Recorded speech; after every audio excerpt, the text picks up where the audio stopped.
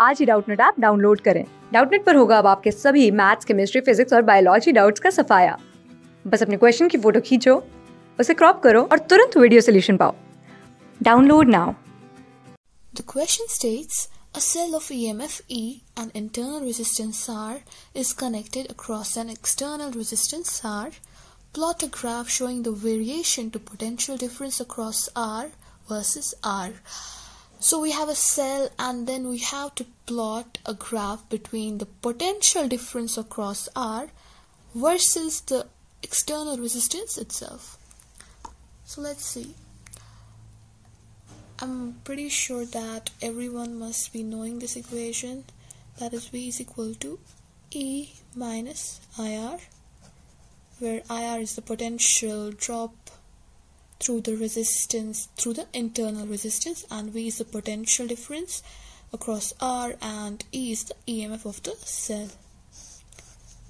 So we have to plot a graph between this V and external resistance R, but we don't see it here, so we have to introduce external resistance R in this equation.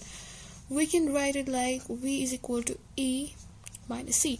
E is constant, that is the EMF of the cell, and R is constant, that is the internal resistance of the cell, but this thing is variable and the total current is variable. So let's draw the circuit first, which is something like this. This is our cell. This is our internal resistance. This is our external resistance. And we have something like this. This is R, this is R, and this is potential difference across R is V, and this is the EMF of the cell. Okay? So, the total current in this circuit will be given by EMF divided by the total resistance, that is R plus R multiplied by R. Okay? So if we bring this R in the denominator, we'll have something like this, that is E divided by R plus 1. This is our final equation.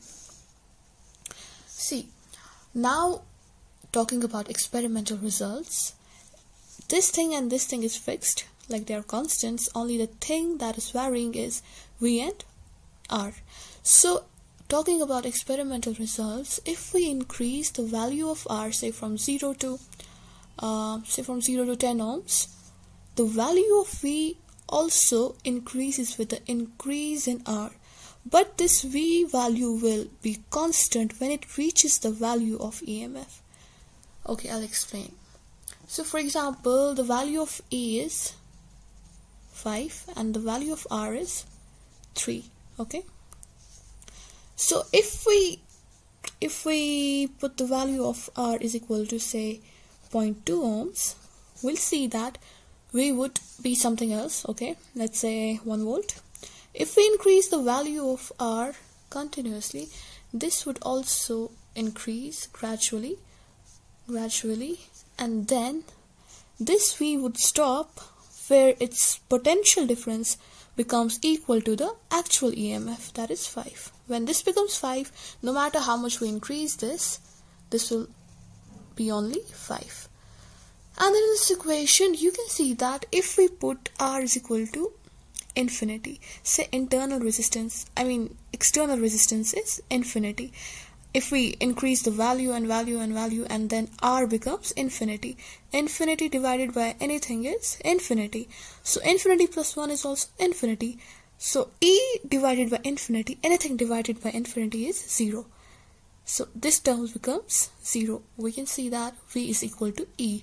That is, when the value of R is so large, only then this potential difference will be equivalent to the EMF of the cell, which in this case was 5. So let's plot a graph. This is our V axis and this is our R axis.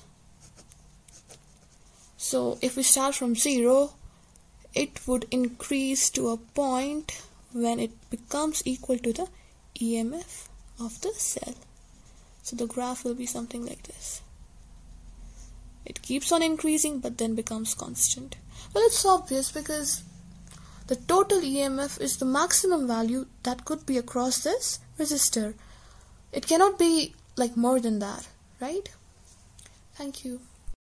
Class 6 से 12 से लेके NEET IIT JEE mains और advance के level तक 10 million से ज़्यादा students का भरोसा। आज ही डाउनलोड करें डाउटनेट ऐप या व्हाट्सएप कीजिए अपने डाउट्स 8400 400 400 पर।